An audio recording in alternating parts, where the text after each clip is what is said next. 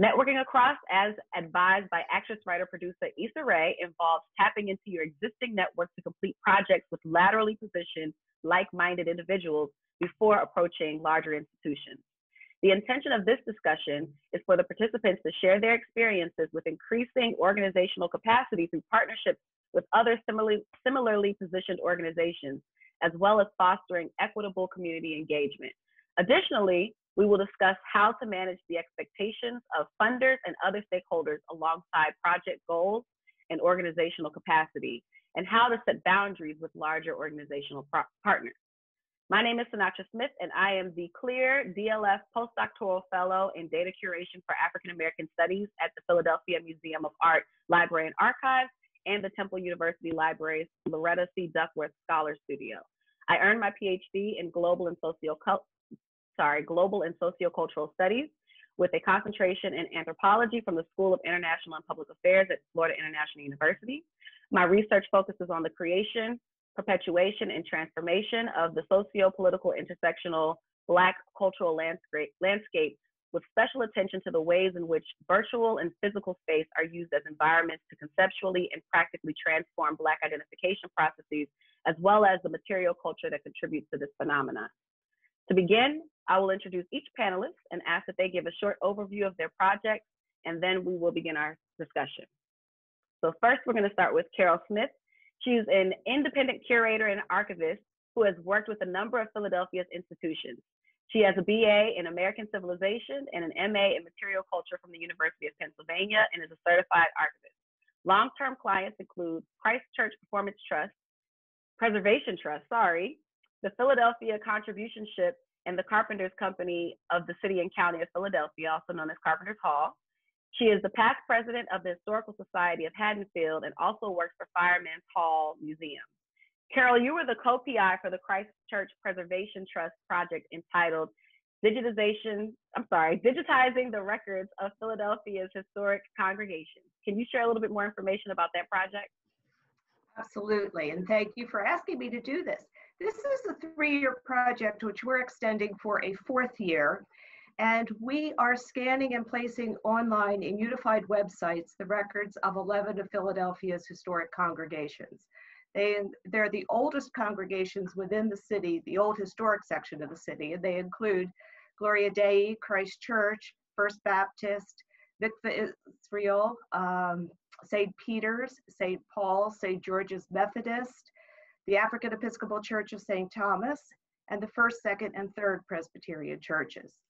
All but one of these congregations is still active, although First and Second Presbyterian churches have moved, and some of the records are in collecting institutions. The Presbyterian Historical Society holds the records of the First, Second, and Third Presbyterian churches. The Episcopal Diocese holds the records of St. Paul's, which is now a closed church, and the First Baptist records are at the American Baptist Historical Society. But the remaining congregations manage their own records, and as you can imagine, archives are not a primary or even secondary function of these organizations. So their ability to make these records available to researchers is limited. This project enables us to help those congregations by making the records readily available to a worldwide audience, providing them with a preservation copy to ensure the better survival and protection of those original records. And it's a great opportunity for researchers to see the records in context and to provide them with the means to look across denominations. So the records we chose to scan were the sacramental registers, the baptismal, marriage, burial, circumcision records. Great interest to genealogists, but they also provide a snapshot of social conditions of the times, the records of deaths during the yellow fever epidemics or the smallpox epidemics, the baptismal records of Native Americans, free and enslaved Africans, and occasionally the marriage, and in rare cases, burial records of those same groups. The trustee minutes reflect the social and political upheavals of the time. We originally planned to scan 41,000 records. We've since been able to add to the project by harvesting scans of the Quaker records from Haverford and Swarthmore College that have come off of ancestry contracts. Records can be viewed on our project website, philadelphiacongregations.org, or through the American Theological Library Association's digital library. And long-term preservation is being provided by OPEN, the University of Pennsylvania's Special Collections Libraries. So that's it in a nutshell. Excellent, thank you. Our next panelist is Dr. Laurie Taylor. She is the Senior Director for Library Technology and Digital Strategies. She provides leadership for technology and partnerships with the University of Florida libraries across the university, regionally, nationally, and internationally. She works closely with colleagues to sustain collaborations for building collections, community, and capacity, including for the Digital Library of the Caribbean and Library Press at UF. Her work is geared toward enabling a culture of radical collaboration that values and supports diversity, equity, and inclusion. And Laurie, you were the co-PI for a collaborative project between University of Florida, University of Puerto Rico, and the Digital Library of the Caribbean entitled Film on a Boat, Digitizing Historical Newspapers of the Caribbean. Can you share an overview of that project with us, please? Yeah, thanks so much. Film on a Boat is a really exciting project. It builds from so many years and decades of collaborations across the Caribbean. This project is led by the University of Florida in collaboration with the University of Puerto Rico, Rio Piedras, and in collaboration with the Digital Library of the Caribbean. So it focuses on unique materials held at the University of Puerto Rico and the University of Florida. For the reason the project is entitled Film on a Boat is some of the microfilm that's held at the University of Florida dates back to the 1940s, the 1950s, and 1960s, where the University of Florida put a librarian on a boat. She sailed around the Caribbean. It changed over the years. And they're microfilm materials. And the agreement was, we're going to microfilm this. We'll have a copy at the University of Florida for preservation and access forever, and y'all will also get a copy. And so in some cases, the other copies have been lost. In some cases, they're still there. But if you have even 2 copies in the world, that's only 2. And how do you get them from the different islands? You still got to put them on a boat. You got to put them on a seaplane. You got to put them on a commuter plane.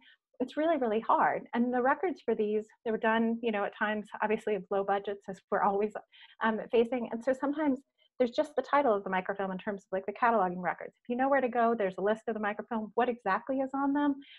Where do you find this list? How do you even get started on this research? If you already know people, you can get into it, but there's still limited information on it. So Film on a Boat was, how do we really make good, on those agreements, on these decades of collaborations? Okay, we need to digitize this en masse. We need a ton of materials. So in the UF collections, focusing on the Anglophone Caribbean, Puerto Rico, obviously materials in Spanish, to digitize 800,000 pages of newspapers. And so in doing so, this is a field changer. I mean, how many stories can be uncovered? How many things that we don't know? How many, we're looking for this literary figure and we can't find other materials, but we think there's something about them. Enabling that kind of research, enabling the collaboration. We're super excited as the materials go online, because we're going to be working with the different ministries, departments of education and of tourism, making sure that everyone has access to their cultural heritage materials and working together. So we're super excited. Awesome. And our third panelist is Holly Smith. She is the college archivist at Spelman College. She received her BA in History and Black Studies from the College of William and Mary, and an MA in History from Yale University, and an MS in Library and Information Science from Simmons College. She co-authored the article, This Black Woman's Work, Exploring Archival Projects That Embrace the Identity of the Memory Worker, and authored the piece, Radical Love, documenting underrepresented groups using principles of radical empathy. She's passionate about community archives and archival advocacy related to collections for historically underdocumented group communities. Holly worked on a collaborative project between the Atlanta University Center, Spelman College, University of Georgia, and Morehouse College entitled Our Story, Digitizing Publications and Photographs of the Historically Black Atlanta University Center Institutions. Thank you so much for joining us, Holly, and can you share an overview of your project? Good morning, everyone. And again, a huge thank you to Dr. Smith for this invitation to present with my colleagues today. So the Spelman Archives, Spelman College, which Spelman Archives are a part of, were part of a collaborative project that's come to be known as Our Story. And it was a collaborative project between the Atlanta University Center Robert Woodruff Library and the Digital Library of Georgia, as well as Morehouse College, to digitize publications as well as photograph collections from these schools in the Atlanta University Center. When I mentioned the Atlanta University Center, AUC, it's the largest consortia of HBCUs in the nation that consists of Spelman College, Morehouse College, Clark Atlanta University, Morehouse School of Medicine, and it also historically has included the Interdenominational Theological Center, please excuse me, as well as Morris Brown College. So we received a grant from CLIR, the Council of Library and Information Resources, in 2016. So we are, what I think is interesting about our conversation here is we are really on the tail end of completion of the project in terms of the actual digitization of materials, as well as presentations such as this, conferences and other webinar and symposia. So the project included publications from the Atlanta University Center, and speaking specifically around Spelman, we have quite a number of publications, over 500 volumes that have been published from the founding of the school, really in 1881 to the present, such as course catalogs, a publication called the Spelman Messenger, which really documents the school, as well as thousands of photographs, really, and often, which is the case at most historically Black colleges and universities. I say HBCUs for anyone not familiar with the term, that's what it means. This is the only place where you're going to see the history not only of the HBCUs in the archives, but also surrounding Black communities, multiple, because communities are very diverse and rich, as well as the staff, students, faculty, and other constituents of the college. So it's very important to do this type of project, particularly thinking about historically what the AUC has represented. So and I know we'll get more into the nuts and bolts of the project later, but Spelman, we were a partner. So materials were digitized from the schools that I mentioned that were currently and historically part of the Atlanta University Center. And Spelman, in addition to our publications, including our catalogs, yearbooks, there were also about 1,000 photographs that had been digitized from commencement, buildings and grounds, and the drama and dance program, which was, and it is still renowned. And I think most of the important thing, hence the CLIR grant, a lot of these materials hadn't previously been seen before. So it certainly amplifies, like you said, the experiences of the students and the faculty and staff at HBCUs has been used for genealogical research, for dissertation, and particularly in this era of pandemic and COVID, it's been very critical to have these materials available, downloadable, and searchable. Absolutely. I'm sure we're all experiencing how important it is to maintain access to these records when we can't do that in person. All right, so lastly, we have Christine Dindisi McCleave with us. She's an enrolled citizen of the Turtle Mountain Ojibwe Nation, and she is Chief Executive Officer of the National Native American Boarding School Healing Coalition. Christine's grandfather attended Marty Catholic Indian Boarding School in South Dakota and Haskell Indian Boarding School in Kansas. Additionally, her great-grandfather attended Carlisle Indian School. Boarding school's intergenerational impact on her personal life and children's lives in general led her to complete her MA in leadership research on the spectrum of spiritual practices between traditional Native American spirituality and Christianity, as well as the legacy of boarding schools on spiritual activities and Indian activism today. The National Native American Boarding School Healing Coalition is currently working on a project in partnership with the Saginaw Chippewa Indian Tribe of Michigan, Museum of Indian Arts and Culture, and the Indigenous Digital Archive Project. Christine, please share more information with us about your project entitled Digitizing the Records of U.S. Indian Boarding Schools. Thank you, Dr. Smith. Yes, it's quite a large undertaking.